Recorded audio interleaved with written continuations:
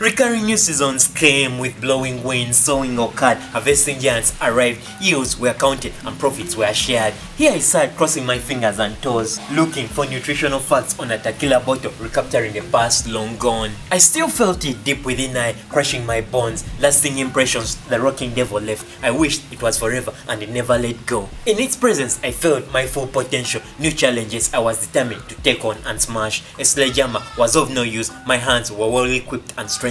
Effects of the wet hug which I received from the rocking devil began unveiling, slowly, steadily and persistently.